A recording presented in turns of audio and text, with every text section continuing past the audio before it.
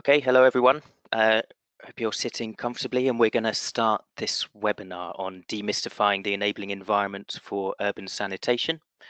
So my name's Sam Drabble. I'm Head of Research and Learning here at Water and Sanitation for the Urban Port, and I'm going to be moderating this discussion. So I'm going to go through some housekeeping points in a moment, but wanted to start by giving you a high-level overview of the ground that we're going to cover today. So the aim of this webinar is to explore what the enabling environment, quote unquote, looks like in practice. So the enabling environment for urban sanitation, it's a term that is increasingly used in the sector for good reason, because it's extremely important. But by the same token, the term is clearly not transparent, and it's not necessarily easily understood. So what we're going to try and do in today's session is share our insights on what we think constitutes the enabling environment for urban sanitation, and how we go about strengthening that in our program. So we're going to look at this from two perspectives, and we're going to start by introducing WASUP's sector functionality framework. So this is a conceptual framework, an evaluative framework that we have developed, and the aim of it is to present what we consider to be the core components of the enabling environment for urban sanitation. So I'm going to kick us off just by briefly introducing that framework. And then the core of the session is to look at concrete examples of how that plays out on the ground in our program. So what activities are WASUP engaged in to strengthen the enabling environment across our locations. So we're going to hear from the people that are closely involved in that work, leading that work. So those are Amarul Hassan, our business development lead in Bangladesh, Emmanuel Owako is our project manager in Kisumu, and Sibo Ndaba, our business development lead in Zambia. Then we're going to do something a little bit different, and we're going to introduce an online simulation that we have developed really to bring to life some of the challenges that we encounter in our programs around sanitation business development. So Rosie Renouf, who is again closely involved in developing that game, will give a demonstration and hopefully inspire some of you to play that. It's called The Bottom Line, and then we'll end with some closing reflections, particularly around the future application of the sector functionality framework.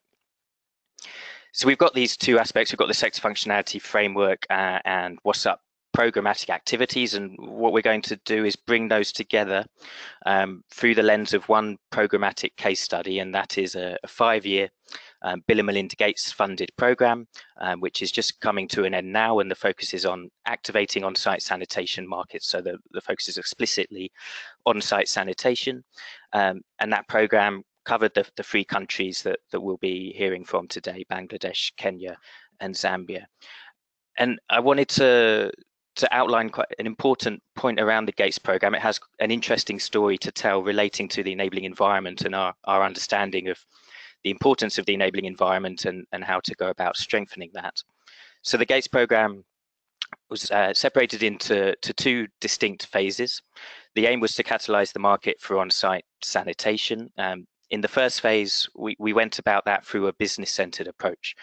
That is to say that we developed and tested innovative sanitation business models. 2 examples: a business around distributing septic tanks in Chittagong, and also a business model for container-based sanitation in Kisumu. And speaking honestly, we found that challenging. Those models that we tested were not successful. And we've published and spoken openly about that, and you can find more information about those business models on our website.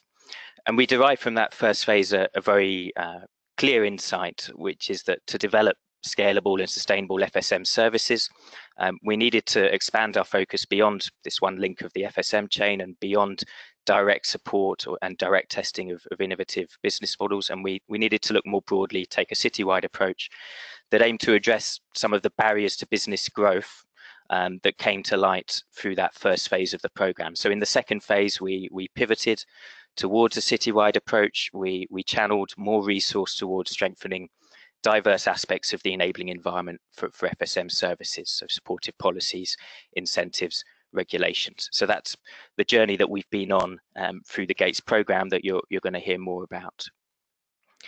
So this is the sector functionality framework that we've mentioned. This is our conceptualization of what the enabling environment for urban sanitation looks like. Just to give you a bit of the history around this framework, so we developed this within the last 2 years.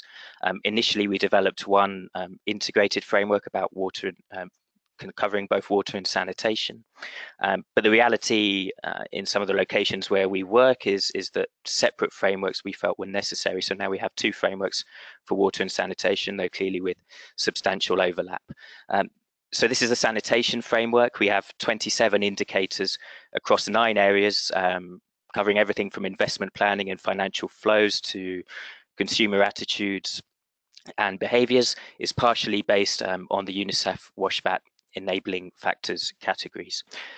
From WhatsApp's perspective, this framework has multiple applications. It has an evaluative application, and at the end of the webinar, we're going to come back to this, and I'll say some more about how we're using this to evaluate sector functionality in our programs.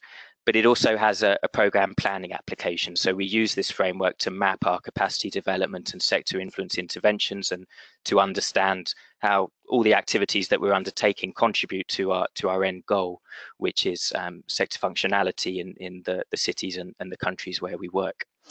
So what we're going to do now is explore how we went about strengthening the enabling environment under the Gates funded program, and what we've done is mapped our Gates activities to this framework. So these are the specific indicators that you're going to hear more about, those coloured dark blue here. I mean, it's important to state from the outset that we consider this framework to be an end state.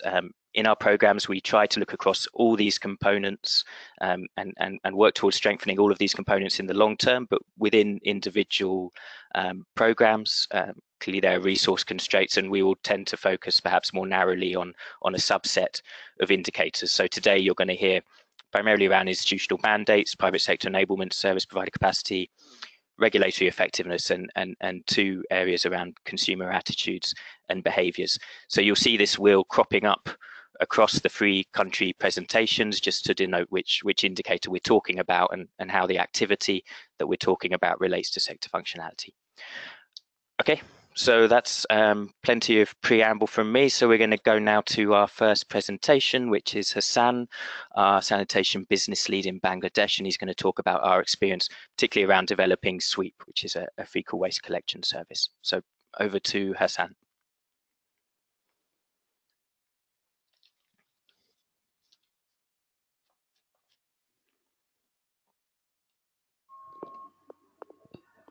Thank you, Sam. Thank you very much for a great start and introducing me so nicely. The comfort part is I don't need to introduce myself once again. Hello, everyone. Thanks a lot for attending this webinar today. Today, I will share one of our interventions that particularly focused on strengthening the enabling environment for urban sanitation in Dhaka, which is the capital of Bangladesh, and Chittagong, the 2nd largest city in Bangladesh. So before I start, let's have a look at the urban sanitation context in Bangladesh.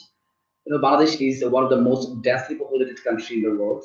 It has a very low open defecation rate, which is close to 1%, but only around 60% of the population use and import sanitation facilities. There is no sewage network in the country except in Dhaka, which only covers 20% of the population. Therefore, household, business, and institutions are largely depends on on-site sanitation system, mostly a toilet with pit and septic tanks.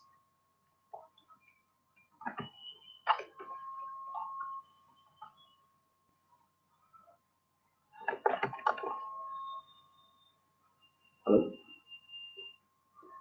Next slide.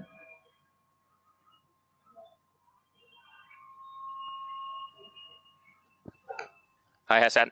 We're going to bring this back to my screen because I think you're having some technical issues there in moving through slides, so just bear with us. Yeah, thank you very much. Thank you. Just also a housekeeping point, which I neglected to mention. So if anyone has questions for Hassan, attendees are necessarily muted because it will present technical challenges if it's open for anyone to speak, but we do encourage you to contribute, of course, and if you have questions you can put those to us in the chat box. So as and when they occur to you, please enter them there, and we will put questions to each of the speakers at the end of their presentation. Okay, sorry to cut you off there, Hassan. So go on. Okay. Yeah. Under this context, uh, we tried to develop an intervention which mainly focused on improving three main areas, as because we found these three areas as very crucial to make an enabling environment for FSM. The very first one is institutional mandate. That means addressing lack of clarity who was responsible for FSM delivery and recognition. And the second one, private sector engagement. That means supporting business to enter in the sanitation sector of Bangladesh. And the very final one, affordability and willingness to pay. This is all about balancing the commercial viability of the business and affordability of low-income customers. Next slide, please. So, from this flow chart of human waste in Dhaka City, we can find the opportunity and challenges to scale up FSM business model like SWIFT. As you can see, only 20% of the population is connected to the sewer network. 80% depends on on-site sanitation. 69% are connected to the surface drain, and only 9% is neither connected to the surface drain nor with the sanitation network, which often empty manually. SWIFT is currently responding to this 9% of the population. So therefore, we can understand there is a huge opportunity for SWIFT to citywide scale up if we can bring 69% of the population into the market. But it's also a challenge because to do so, it requires a very effective enforcement of laws and regulations. But it is true that unless until we can bring this 69% of the population who are connected to the sewage network, the surface drain, there would be always a ceiling on future growth as well as the citywide solution of the problem. Please, next slide.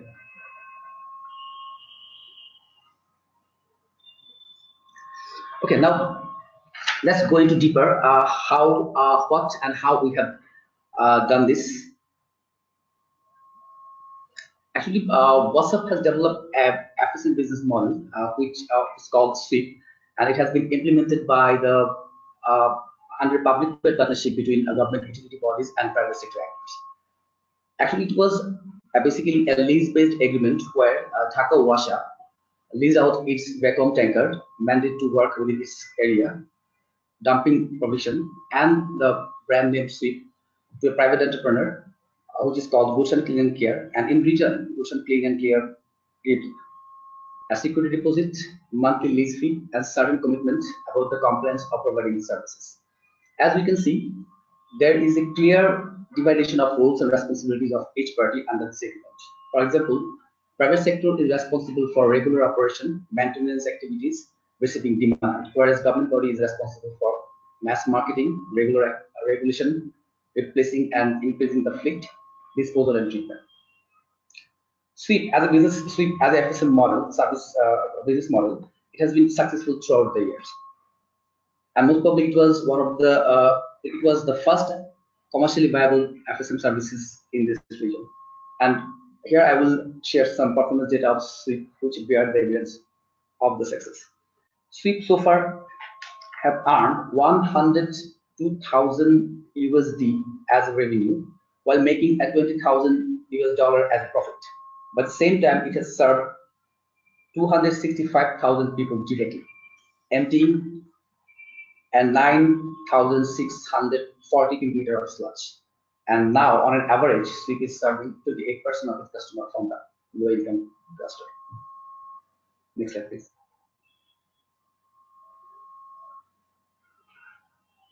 Next slide, please.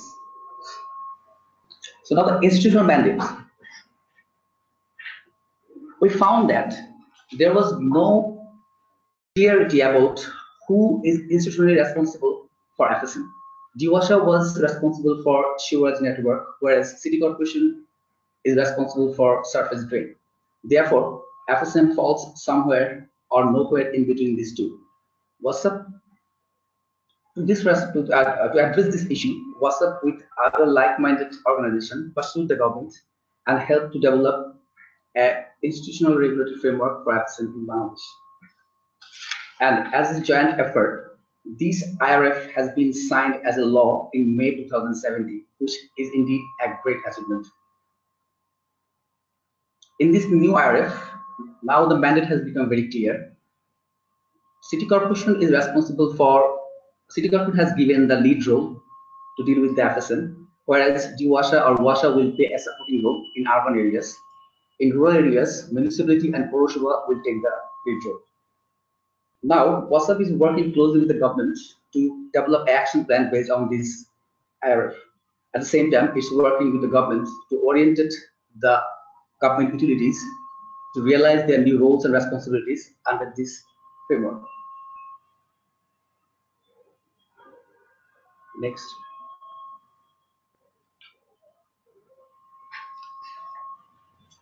So finally, there was increased need to serve more and more customers from the LIC segment, with keeping the affordability of the service by the poor people, at the same time not hampering the commercial viability of the business.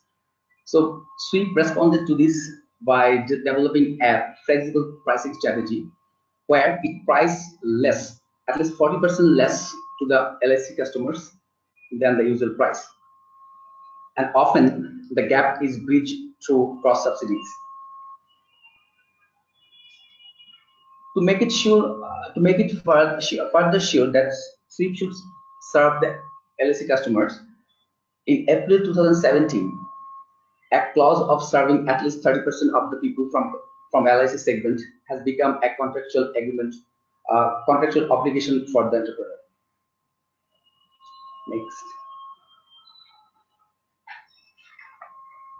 So as I said, from April 2017, there is a clause of serving at least 30% from LIC customers in the contract. So from this graph, we can see the benefits, the impact of putting such a clause in the agreement.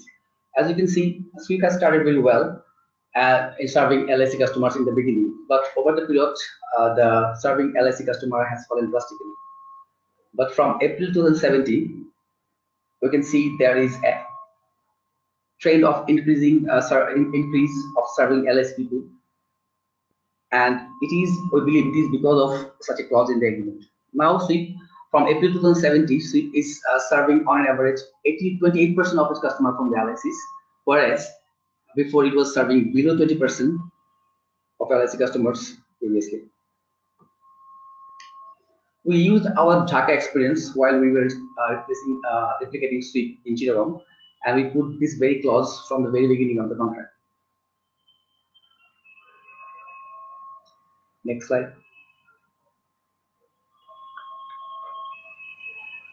So, the success of Sweep has opened a new window. More and more utilities have become more proactive to launch or to start such service in their areas.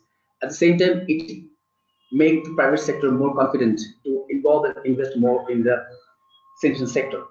As a result, Sweep is going to be scaled up largely in the two existing cities, that is Dhaka and Chittagong, and it's also going to replicate into more different new cities, that is Rangpur and Odisha. From here, we can see the size of the market in terms of value and volume. For example, for Rangpur, it has a 1.6 million population, and it has 1 million market size. The market size is $1 million annually.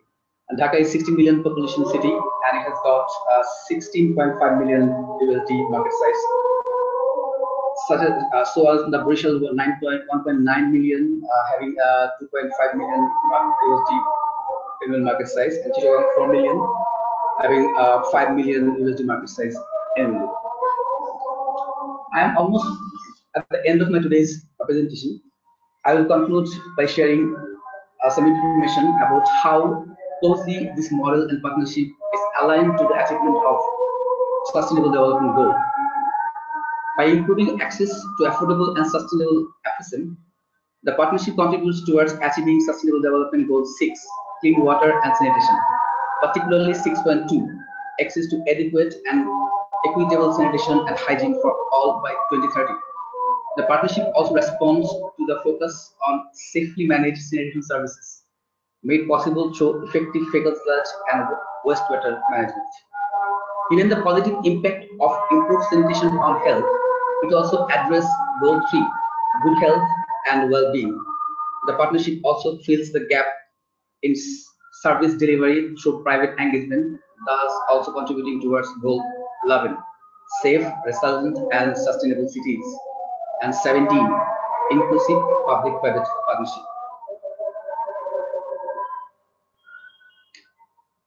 Thank you very much for your time and patience hearing.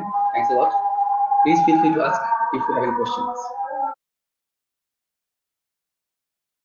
Okay, thank you so much, Hassan. I apologize for the background noise. We did do some research around what time the call to prayer would be, and we've been caught out there. So anyway, we'll continue and come to Hassan with questions. So we've got a number of questions. We're not going to be able to go through all of these, for which I apologize, but we will address every question that is submitted. If we don't have the time to put it to panelists today, then we'll include it in a briefing document, which we will share in the next few days. So to pick out some of these questions, which I'll put to you, Hassan. So Steve Sugden, a very relevant question: who paid the capital costs for the original tankers under sweep? Norman Looker, so he picks up on the point you mentioned, Hassan, around a flexible tariff, and asks what exactly we mean by flexible tariff. So it would be great if you could say a little bit more about that. And Vicky Ferrer asks, how long did it take to formulate, then implement regulation? So it would be helpful if you can talk a little bit more about the institutional and regulatory framework and where exactly we are in that process and how it relates to sweep. So those are 3 questions for you, and we'll go back now to Hassan. Well, first of all, DWASA, the vacuum taker has been given by UNICEF to DWASA, and as I said, in return, DWASA is receiving a security deposit and a monthly lease fee. So lease fee is designed in such a way which will cover the capital cost over a 10 period of time. And after the 10 years of time, then DWASA will be able to replace the fleet with the earning from the current fleet. So at the same time, we has asked the DWASA what is your future plan about scaling the business in the city and in your areas, and he said, of course we will try, and as now we know that it is a good source of earning money, we can make money through this business. We will approach our authority, even the local government division, to provide us fund so that we can buy our own fleet by our own finance. So this is how actually the capital cost is recovering so far.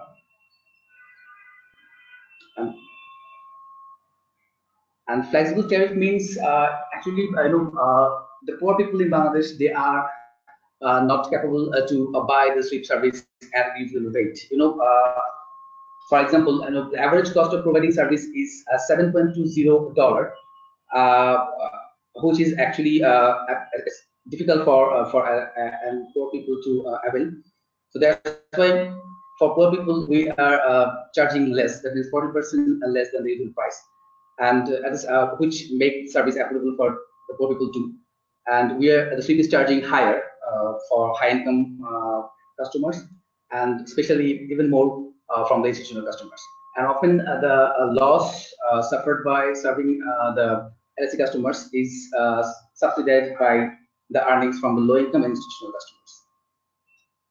As the third question, the IRF has just signed as a law. It's just a beginning, and DWASA, and there was no clear mandate of who is responsible for everything. So through this IRF, it has become clear. So City Corporation now is in the lead role, and as City Corporation is not prepared enough to shoulder this responsibility now. So it's just the beginning. Now we are working with the government closely to develop an action plan. So that means an action plan will be developed, and then all the City Corporation, Purusha and municipality will make oriented to their new roles and responsibilities. Yes, it will take time. it will take time, and yeah, it's just the beginning. There's a long way to go, and of course the IRF has got a clear impact on sweep. I know in IRF there is a different direction which mostly will go in favor of the sweep. For example, how to disconnect the illegal connection to the drains, and what are the penalties should be, and in business model, in the financial analysis and business model, there is a clear suggestion to engage private sector, which is, as I said, the essence of this model. So all together, I think it would be a great framework which will within which Sweep will be able to grow more and more, and provide services to the city dwellers, as well as to be a money-making game for the private entrepreneurs. Thank you very much. Great, thanks a lot, Hassan. I'm just going to put one more question to you before we move on. This is a question from Nomi de la Brosse. So you mentioned, Hassan, the contractual clause that was introduced from the outset in Chittagong, that 30% of the customer base have to be low income. In Dhaka, that wasn't present at the outset, but was subsequently introduced. Are you able to say, in relation to Rangpur and Barisal, will we include a 30% contractual clause from the outset, or will we, as per the Dhaka experience, introduce that gradually over time? Of course. In Dhaka, it was actually it was a business in a very unconventional field. We didn't have enough data to predict the market, to predict the business, so we were very much skeptical. And if our plan was to make it a lucrative business for the private sector, once there is money for the private sector, nobody should be there to make it sustainable. More and more private sector will be involved, and it will continue growing. So that's why initially, as I said, we were very much skeptical, and we were very much in favor of the private sector, so that they can operate the business smoothly, and we were trying to make the business profitable as early as possible. That's why we were targeting the low-hanging fruit first. That means, in this case, the high income and low income, high income and institutional customers. But as a water and sanitation for the urban poor, at the end, we are responsible, and we are liable to serve the urban poor people. So, and as I find that without having a clause like this, serving the LIC will falling drastically. And when we put such a clause in the agreement, it's showing a positive impact. So of course, we would like to start the way we like to replicate Sweep in to other districts, Rangpur and Barisal, with the same clause in the contract from the very beginning.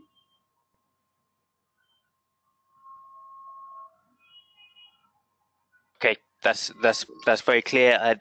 Thank you so much again, Hassan. Apologies that there are some questions there that we can't cover because we're aware of the time, but as I say, we will address these in a briefing document. Okay, we're going to move on to our second presentation now. This is going to be from Emmanuel Awako, who's our project manager in Kisumu, and he's going to talk about another example, but a very different example of a public-private arrangement for FSM services that we've been supporting. So over to you, Emmanuel. Thank you very much. Hello, everyone. This is Emmanuel Awako presenting Strengthening Enabling Environment for Urban Sanitation in Kisumu City. Kisumu City is one of the 3 big cities in Kenya, with a population estimated close to 400,000 people who are living in the city, and also majority, 75% of these households rely on pit latrines, and they live in the informal settlements, the informal or unplanned settlements, which have loose soil in the areas that make the pits most of the times collapsing. So the pits, for them to last for long, they are made to be a little bit small. And the county government of Kisumu has few functioning vehicles for the sludge collection and transport, and this is coordinated by the only utility in the city called Kiwasco. So because of this, a number of landlords have changed to having manual emptyings to be the ones conducting the informal emptying process. And for us to be able to manage this, WhatsApp made a decision to work with the public and the private sector to be able to regularize this. And we were able to get into partnership with one of the private sector operators called Garcia Power. So Garcia Power enlist the residents, which are the households, through their landlords. Then they collect waste collection and transfer to the treatment facilities that is managed by the water utility called Kiwasco. And Kiwasco is a public sector company that is formed and managed under the devolved government in the Kisumu County. And the major functions of the county government is to have licensing processes, regulation, and enforcement of the private sector operations in the fecal sludge management. So under the Kisumu County, we also have the public health ministry that has the responsibility of training the private sector operators on hygienic emptying processes, procedures for emptying and transportation. So they also undertake the enforcement responsibility to ensure that the sector is more regulated. So as WhatsApp, we've been able to create this functional framework to be able to be operational and regulated. And by so doing, we've been able to provide service, provide capacity support to the private sector by developing and strengthening the formal private sanitation service providers. And by doing this, we basically support them in ensuring they have emptying tools, having their businesses more organized, they're able to market, have business plans, and be able to offer quality service, emptying services, so that people are able to, get services that are hygienic, well coordinated, and risk-free in the compounds. Regulatory effectiveness, as WhatsApp working through the county government and the utility, we've been able to engage stakeholders to introduce regulations.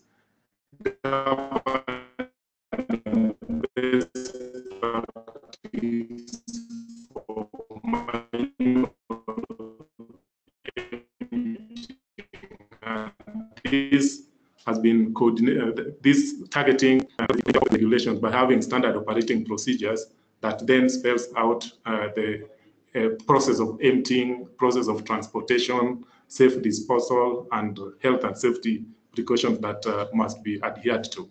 So as WhatsApp, in terms of provision of capacity strengthening, we've been able to support Garcia Power, one of the private operators, to be able to be compliant with the county government licensing standards. Licensing standards like having, manual emptiers, immunized, they are free from, health risks, and also we've been able to support them to have marketing and customer acquisition strategy so that they are able to reach out to customers, manage their customer expectations, and provide quality services.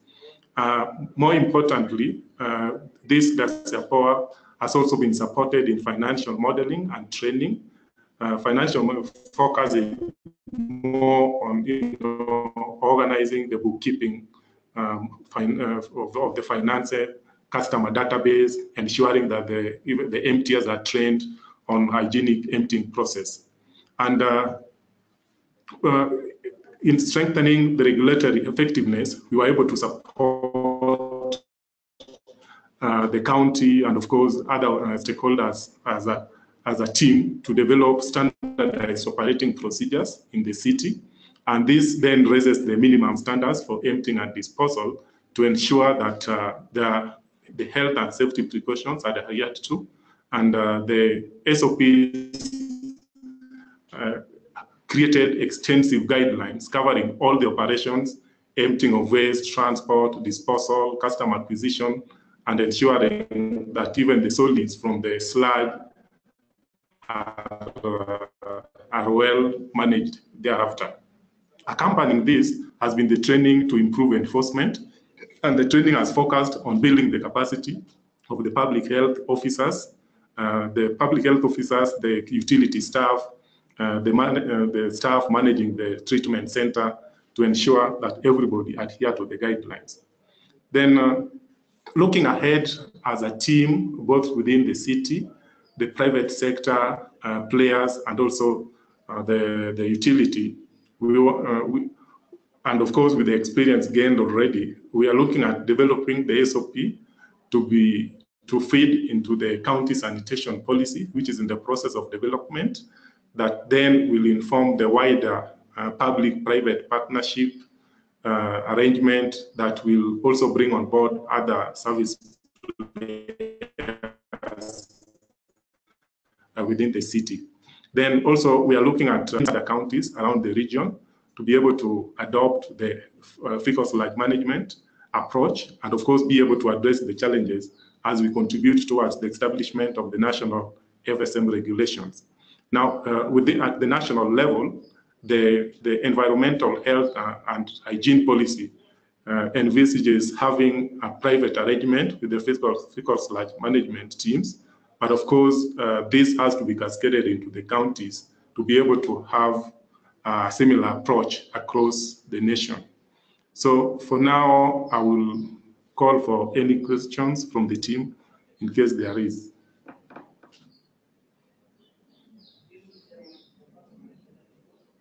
That's great, Emmanuel. Thank you, and apologies for some of the distortion on the line there, but I think generally it was clear. So yeah, we've got a number of questions to put to you. I'll start with two questions around the treatment facilities.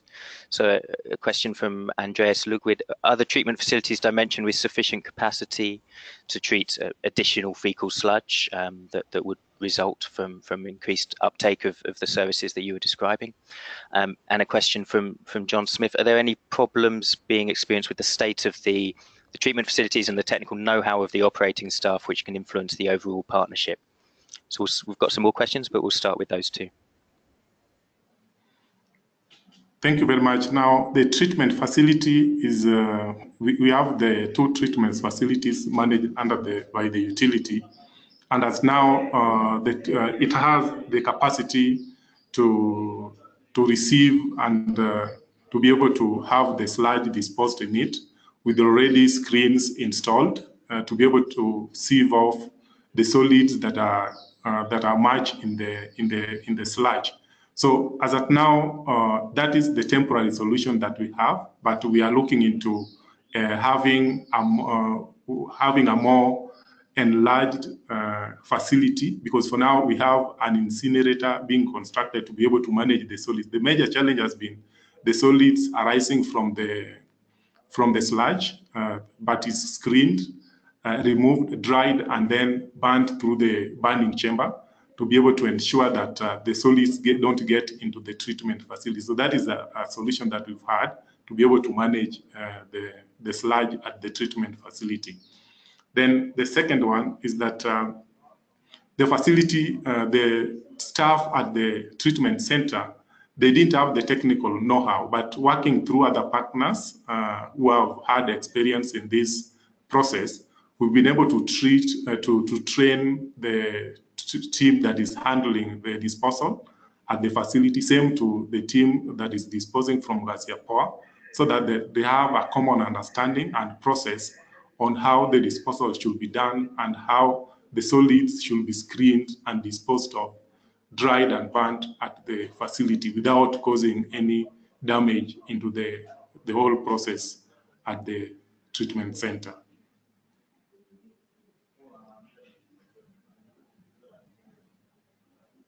Hello, Sam? Yep. Thank you, Emmanuel. So you've just mentioned about screening solid waste. This relates to a question we've got from Richard Wilson, and we'll actually explore this issue in a little more depth in the Zambia example to come. But Richard asks, is there a problem with solid waste and silt in the pits blocking manual pumps, such as the gulper?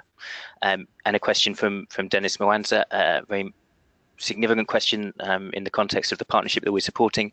Who has the actual mandate of ensuring sanitation is effectively undertaken, i.e. is it Coasco, county government, or the county health department?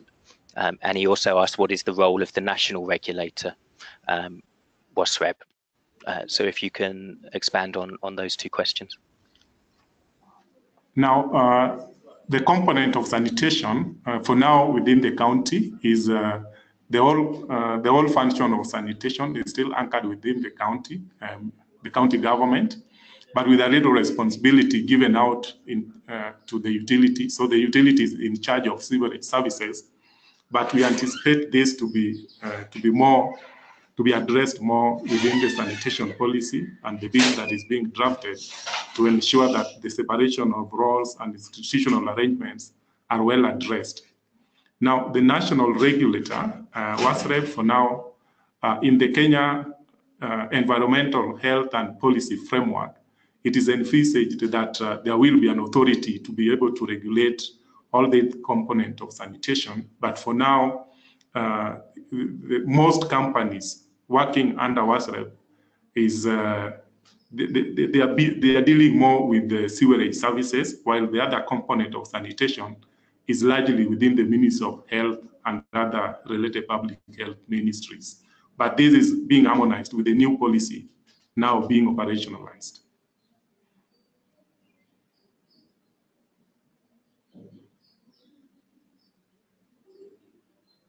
Hello?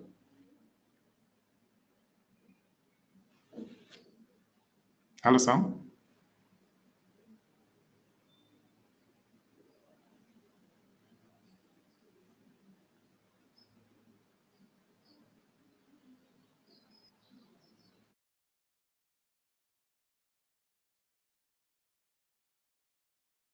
Yes. Hello, Sam? Hello?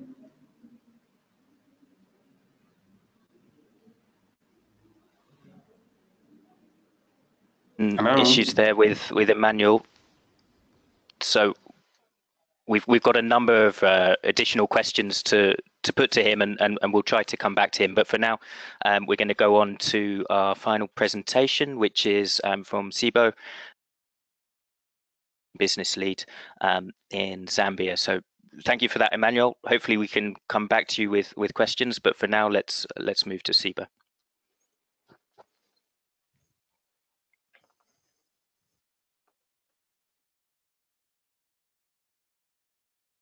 Thank you for that, Sam. Can you hear me? I can hear you fine, Sibo. Yep, go ahead. Okay. Hello, everyone. As Sam said, I'm Sibo. I'm the business lead for WhatsApp Zambia. So basically today I'll take you through a short presentation about strengthening the enabling environment for urban sanitation in Lusaka, Zambia. So just a brief background about Lusaka. Lusaka is Zambia's capital city. It has a population of about 1.7 million people, and 70% of these people live in peri-urban areas. So these households mostly rely on on-site sanitation facilities, and this is unlikely to change in the nearby future. What we have found is that due to the poorly constructed pit latrines, there's two problems that are presented. The first one is that because these pit latrines are not lined, there is a groundwater contamination, which the commercial utility Lusaka Water is heavily concerned about, as well as the government. The second is that due to rains, these pit latrines tend to flood, and this causes a public health risk and makes the city susceptible to waterborne diseases such as cholera. So in response to these challenges, WhatsApp started working with Lusaka Water and Sewerage Company, which, like I mentioned, is the commercial utility here in Lusaka. And before, Lusaka Water's mandate was solely on water provision as well as sewer connections. But with WhatsApp, we're able to demonstrate that there could be a solution that could be found in order for them to respond to the whole sanitation chain. So in 2013, WhatsApp partnered with Lusaka Water to provide on-site sanitation services in Kanyama, and a year later they did the same in Chazanga. And they did this through a delegated management model, which is the water trust. And the water trusts are basically local community-based enterprises that were predominantly providing water services. But Lusaka Water worked with these to take on sanitation service provision. So WhatsApp has done quite a lot of work with Lusaka Water, but for purposes of this discussion, we'll limit it to just two main focus areas to demonstrate the kind of work that we've been doing with the utility. The first was basically a message on behavioral change, which is basically us communicating to the communities about the negative impact of disposing solid waste in pits. And the second focal area was on infrastructure and technology, which was us trying to demonstrate that there could be infrastructure that would be able to respond to the challenges of managing fecal sludge in Lusaka. And so to this effect, the main messages that we would have in our annual campaigns was that peri-urban communities should not dispose of solid waste in pit latrines. So what we found in our initial studies was that people in peri-urban areas were using their pit latrines as garbage dumps. So we would find anything from pots, blankets, you name it, in the pits. And so it made it difficult for us to empty them with any form of mechanized equipment, say a galper, because of the presence of solid waste. So in our annual campaign, we stressed this. Related to this campaign also was that of upgrading to a pore flush toilet. And the pore flush toilet really was responding to two main challenges. The fact that the inlet in a pore flush toilet is small, it meant that we'd be able to curb the problem of solid waste. And also, these are communities which are typically water stretched, so we didn't want to further put an extra burden on them when we introduce a waterborne on-site sanitation solution. So we proposed pore flush toilets, which could basically flush with just about 2 liters of water, and this was not confined to clean water, but could be done even with gray water, and that's water which they've used, say, to clean their dishes or wash their clothes. With regards to infrastructure and technology, with funding from the Stone Family Foundation and Comic Relief, WhatsApp worked with Lusaka Water to set up the first fecal sludge treatment plant in Kanyama in August of 2013. And what you see in the picture before you is drying beds, which is where we take the biosolids from the fecal sludge treatment plant for them to dry, and we sell these to farmers really for just landscaping purposes, because as it is now, we don't have standards for reuse of any product coming from fecal sludge. Although at present, through the under the Bill and Melinda Gates project, we're able to sit on the technical working group where we're developing minimum standards for on-site sanitation as well as FSM. So while the core of this of the initial project was on infrastructure, with the Gates project, we tried to respond to demonstrating sanitation as a business.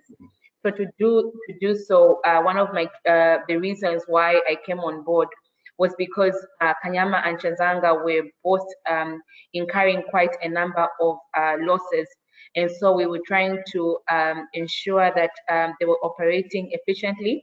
So I've been working with both Kanyama and Chazanga Water Trust since 2016, in trying to ensure that we implement better business practices. So as a result of demonstrating this pilot both in Kanyama and Chazanga, Lusaka Water were able to recognize that their service areas would not be fully sewered in the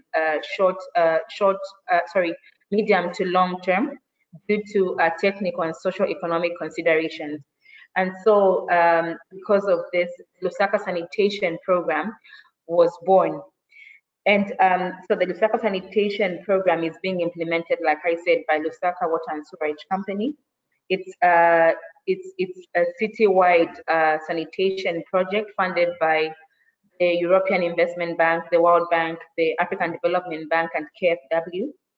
And we tried to ensure that the Gates project was linked to the Lusaka Sanitation Program by refining it and ensuring that whatever lessons were being created under the Gates project would sync and also be useful for the Lusaka Sanitation Project.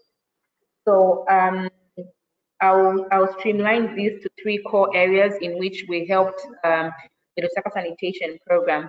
One of the key activities that we did under the Gates project was to develop a sanitation database in Kanyama. And this sanitation database really was mapping out all on-site sanitation facilities. And it was very detailed, from talking about the fill rate, the nature of the facility, distance from the main road, how many users were using the toilet. And this gave the Lusaka Sanitation Project an idea of how they would respond to ensuring that on-site sanitation facilities were available. Because as it is, there's a problem of both supply and demand. So currently, if people want a more improved sanitation facility for a peri-urban area, such as a 4-flush toilet, it is not readily available in the market. So through our research, we're able to show Lusaka Water that this facility was demanded by the community, but also even if they demanded it, supply was not there. So these are the lessons that we're able to show to Lusaka Water, and they're trying to respond to the supply chain as well. A second activity that we did under the Gates project was undertake a research on financing mechanisms for sanitation. So obviously this was an underdeveloped and untapped market. Most financial institutions had not considered sanitation before.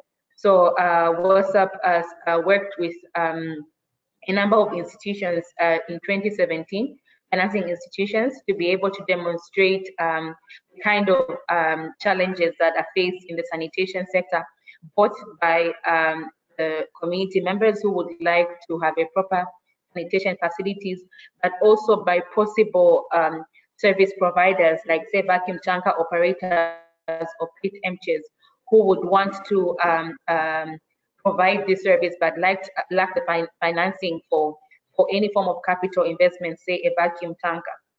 The third thing that we also did under the Gates project, which informed the LSP, is we conducted a private sector landscape assessment. So in this activity, we're basically trying to identify potential service providers who would help Lusaka Water provide this service. Like I said earlier, Lusaka Water's mandate up to now has been confined to sewerage and water service provision. So therefore, they were considering how they would come up with a model, a private sector model in which the private sector could participate in this provision. So currently, WhatsApp Advisory were contracted to provide technical assistance for the development of FSM at a citywide level. And in this particular assignment, we are required to develop some partnership arrangements in which we are identifying local vacuum tanker operators, local pit emptiers, and any other entrepreneur who is related to the sector or has an appetite or has the capacity to provide this service. We identify these, and then in the second phase of the project, we'll be working to build capacity capacity in these people to be able to provide this service.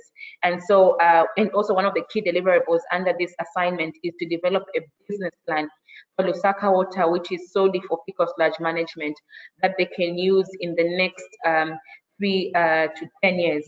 And so the GATES project in this case has been able to demonstrate that sanitation can be a business and that fecal sludge management services can be provided by the utility either wholly or through public-private partnership arrangements. Thank you. I'll take any questions if there are any. That was excellent. Thank you so much, Sibo. So we've got a number of questions for you, mostly on the theme of financing. Firstly, around the FSM service and also around latrine upgrades. So I'll start with the FSM service. So this is a question from Eddie Perez, who asks whether these services are affordable to lower income households, and if not affordable, is there financing to subsidise the service? So that's my first question, which I'll put to you, Sibo. Mm-hmm. Okay, so before the service commenced, obviously we conducted a willingness to pay survey, and obviously it revealed that people were willing to pay, but not the prices that were able to offer the service. However, the assessment also revealed that the fecal sludge management service that we're providing was able to respond to one key problem. These communities do not have so much space in their yards. So whenever a pit latrine was full, what they would do is they would bury it and build another one. And the cost of that was 4 times more what we provide the service at. So once we came up with this pit emptying service, they were able to see that they were saving money in the long run, because they didn't have to dig a new pit every time the one that they were using is full. And they were also saving land because they didn't even have enough space on their plots. Under the citywide project, which is where WhatsApp Advisory is working now, there is a subsidy for service provision for FSM, about $800,000 mostly because this is the first time that the business is being scaled up. So in the initial phases, as we get the business running, there is a subsidy that has been provided, yes. Any other question? Okay, thank you. And then some questions around upgrades to poor flush latrines. We had a number of questions in this area from Andreas Ludwig, who asks if the peri-urban population are in the position to afford technical sanitation improvements. Patrick Masks asks, do you have a pro-poor strategy to support this upgrade? So if I can put those questions to you, if you can speak to that. Another question along these lines, who funded the change from the normal pit latrines to poor flush toilets, and how has what has been the response by the residents of the peri-urban areas? Okay, so I'll start with the latter question. So WhatsApp was able to demonstrate 11 poor flush toilets in Chazanga. It wasn't really to say that we're funding them, but this was a pilot project to see how this could work. And under this premise, Lusaka Water will be constructing 12,000 poor flush toilets under this particular project that I'm talking about. Now, the communities will not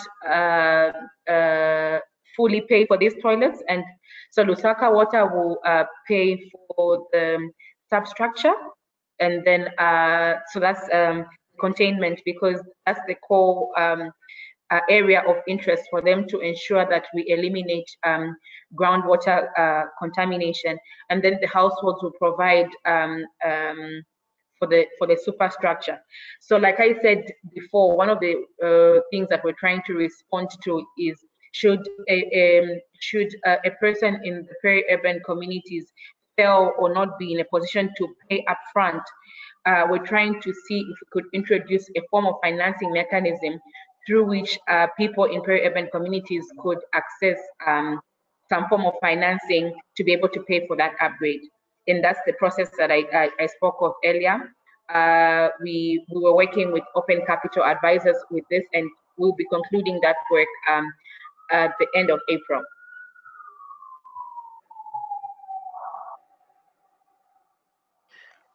Great, thank you. And a final question I'll put to you, Sibo, which is around menstrual hygiene materials and menstrual waste in pits.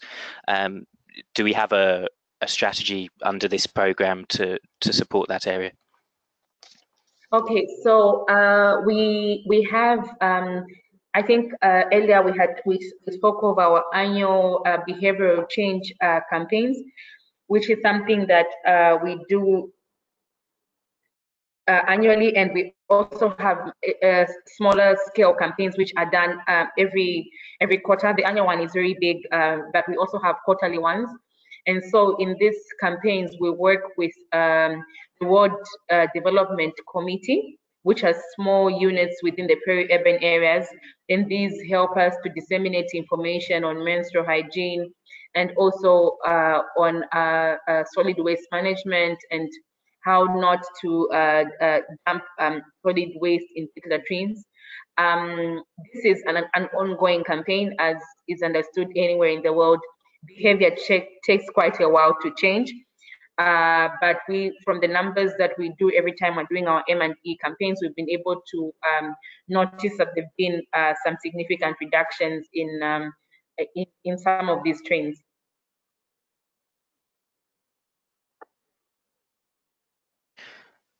Okay, excellent.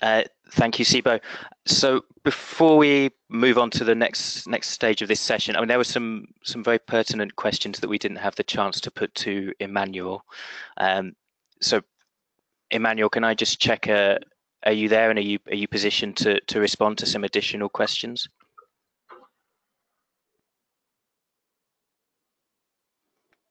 No, I think those technical issues are persisting, but as mentioned, we will address all questions subsequent to the webinar.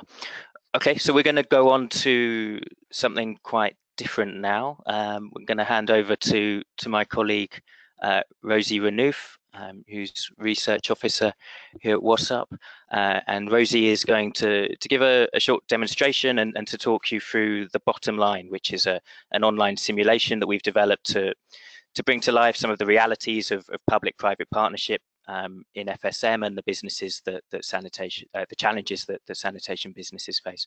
So over to Rosie.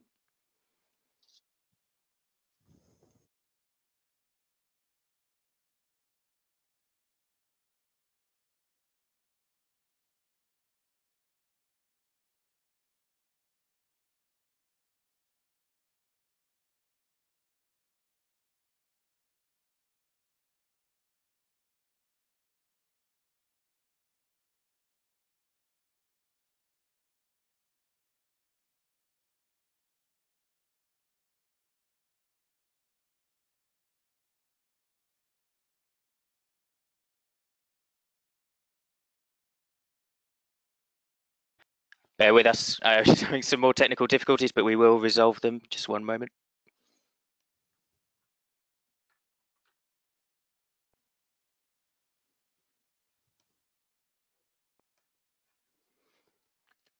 Shares my screen. Come over here.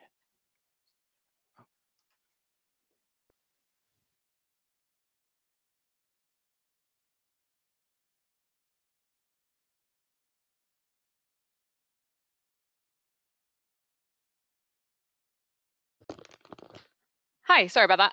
I think it says that it's Sam speaking, but it's actually me. We did a brief switcheroo. So anyway, as Sam was saying, we wanted to take some of the learning that Hassan, Sibo, and Emmanuel have been explaining about. We wanted to share it in a different way.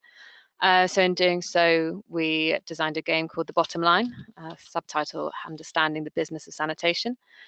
So these are based on our experiences in the GATES program. The idea is to put people who play this into the position of a business owner in a fictional city who wants to move into FSM. We didn't really want to just focus on the business side of things. We also wanted to communicate our underlying understanding of what urban sanitation companies and businesses needed, which is some level of public support that the public sector, it's incumbent on them to provide. That could come in a lot of different forms. It doesn't necessarily have to be direct. It can be indirect. It could be licensing, access to public infrastructure, any of the various ways that, again, the three previous presenters have gone over. So with that in mind, I will try and access this online so we can have a live playthrough. Bear with me if there are any technical details. It should be okay. Hey, there we go. Great.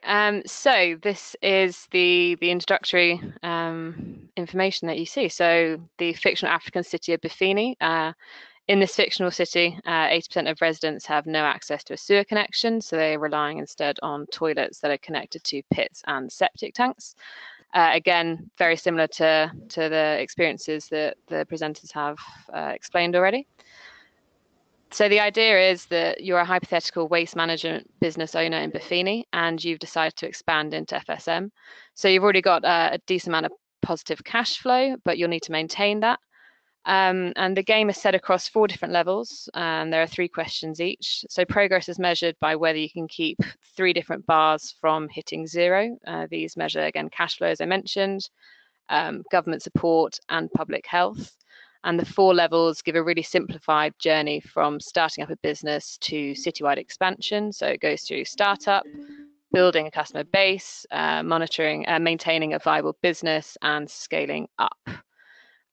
We've also included random events, so these could be positive or negative, and they can appear at any time. Regardless of whether they're positive or negative, either way, they're going to impact your scores in some way. This is to try and include some of the uncertainties that working in the sector brings, and they are as based on experience as possible. So anyway, with that in mind, I'm just going to go through the first level with you guys just to show you what it's like, and hopefully you'll be able to see that we've really tried to put some of the learning from the Gates program into this. So anyway, start game. So yeah, this is level 1, starting up. You're an ambitious entrepreneur, you can find a way. Let's go ahead. Right, so the first thing is you need access to a vehicle or a vacuum tanker. There are a number of financing options. There are a number of trade-offs as well. So none of these are really the right answer, but there's some level of trade-off, not just about how much money you're going to pay, but there are potentially other impacts that could happen depending on which one you choose.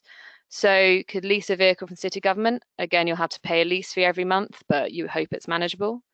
The second option is to buy a vehicle up front using the money that you've earned from a pre-existing business.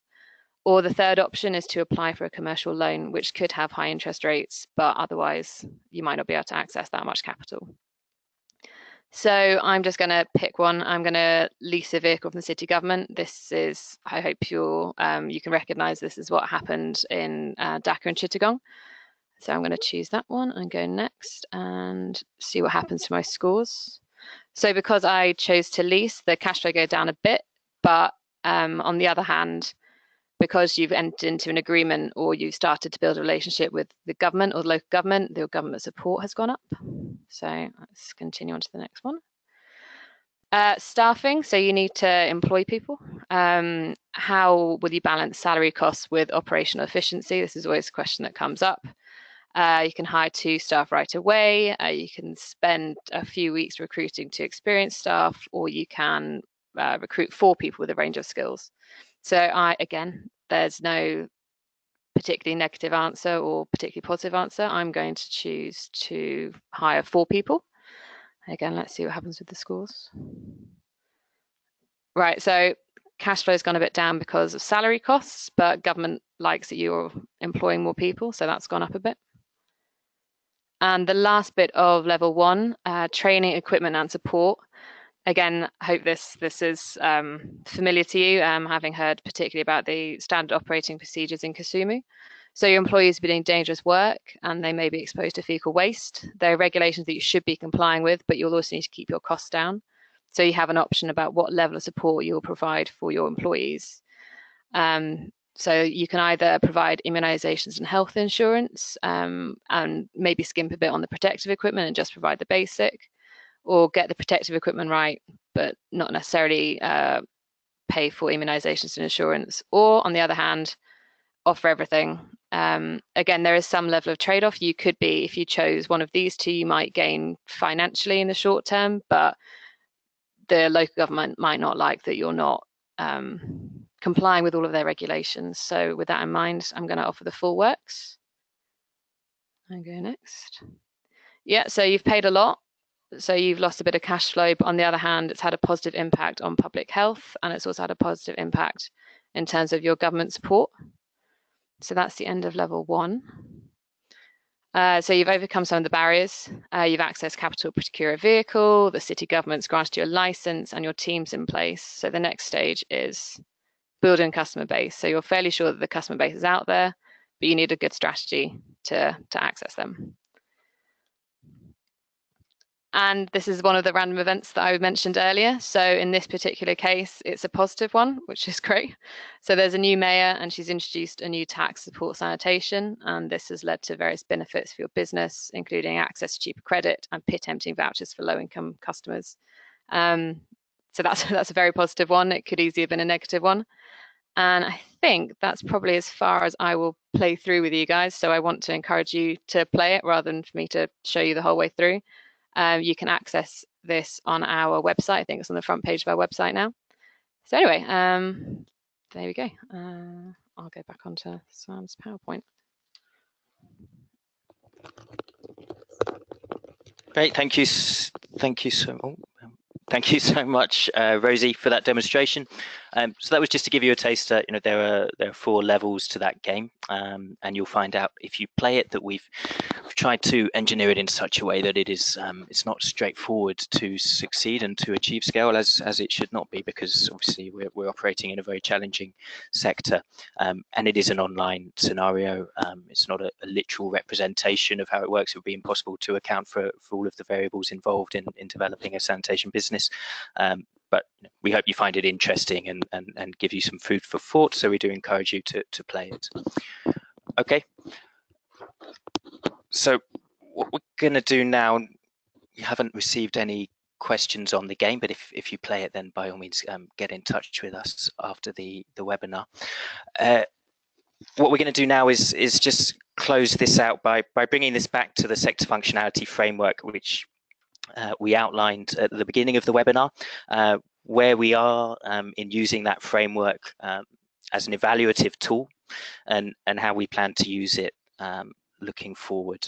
So I thought it would be useful to share just the evaluation process that we have undergone using this framework. So we have just completed the last of 6 baseline assessments of sector functionality across our country programs. So we had the last assessment in Lusaka earlier this month. We're doing this in collaboration with Oxford Policy Management. So this is an externally led evaluation. And just to talk about the assessment process, so the core of it are stakeholder workshops involving all of our institutional partners and beyond. So those include utilities, municipalities, regulators, private sector representatives. So we bring all of those stakeholders together, and the idea is to develop a negotiated consensus on where the sector is across each of these indicators. So before the workshop, we invite each of the representatives to complete a survey, a confidential survey, where they give their score, whether that's 0, low, medium, high, their perception of where the sector is according to each of these indicators. Then we bring those stakeholders together, we show the aggregate scores of the survey, and then there's some internal discussion and often some internal quite strong debate, and then we arrive at negotiated consensus. And just to give you an example of what that looks like, so these are the results from the assessment in Bangladesh on sanitation. And you can see that this highlights quite clearly the work that is ahead to progress in many of these areas. So our long-term aspiration really is to position city authorities to prioritise effectively. I think you can see from the nature of the framework and the output that hopefully it is a useful tool for doing that, and also provide stakeholders with a space to step back and reflect on where they are and what needs to be done to get to the point of a functional sector and to reorientate towards sort of long-term system strengthening, which is of course always a huge challenge for institutions that are typically just trying to keep pace with the scale of change and rapid rural to urban migration. So that's where we are with the sector functionality framework. And if you have questions on the framework, if you'd like more detail on the scoring and guidance, then please get in touch and we'll be happy to provide that. Okay, two things remain before we wrap this up. First of all, a huge thank you to the donors that have supported this work. So the 3 country presentations that you've heard about today, they're all, as we outlined, part of our program funded by the Bill and Melinda Gates Foundation, but a number of other donors have also contributed to this work. Those include Stone Family Foundation, Comic Relief, UKAID, so Department for International Development, and UNICEF. And finally, thank you for attending.